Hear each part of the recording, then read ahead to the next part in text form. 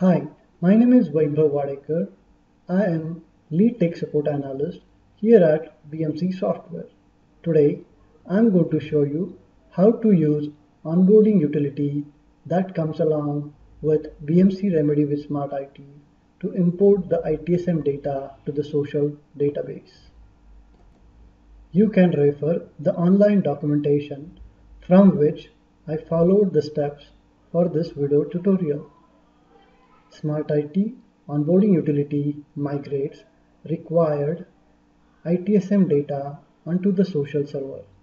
This data is required to show timelines, update feed, etc., as well as the dashboard.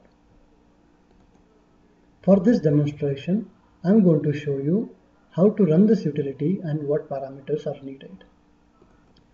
Onboarding utility can be located on MyIT Smart IT servers under the folder OPT BMC Smart IT MyIT Smart IT Onboarding Tool Onboarding.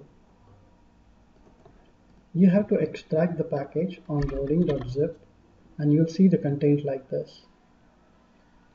Before you run the onboarding utility, make sure your Java home is set.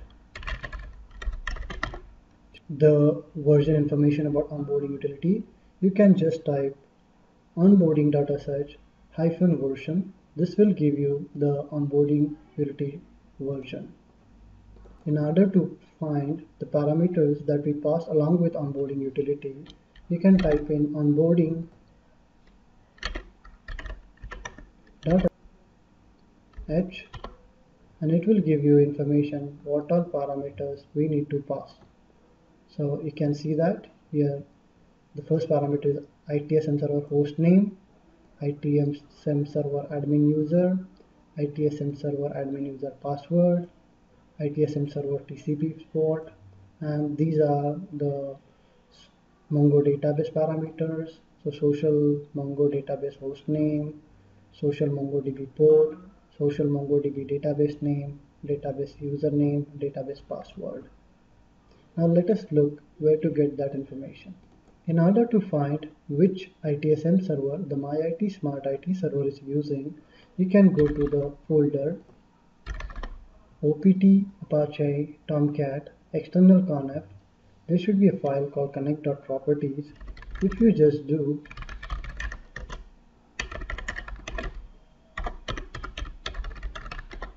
it should list the ITSM server name running on which port. The next thing is to find out the Mongo database details and the username password set up for the Mongo database. So you can go to the directory location OPT BMC Smart IT MyIT Smart IT MyIT Social, and there is a file called config.js where we configure the details for the Mongo database, where it is installed, what port it is using, what is the database name, and if there is any username and password. Now we are ready to run the onboarding utility. You can see the syntax as onboarding.sh -x ITSM server name -u ITSM username password, the ITSM AR server port, the tenant ID, then Mongo database host, Mongo database port, the database name, and all the activity.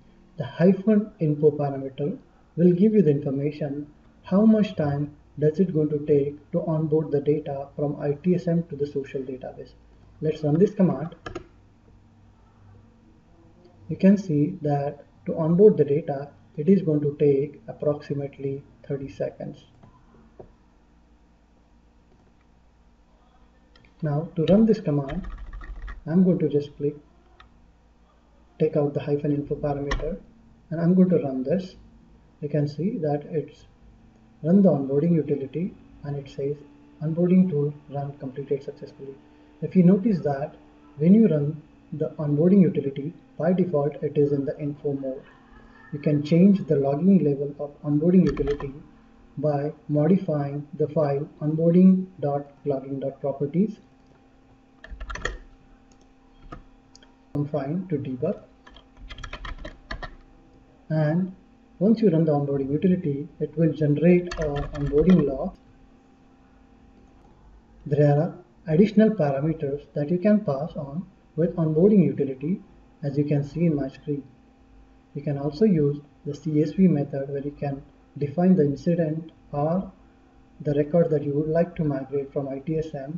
You can put that in a CSV and provide a CSV with command line option.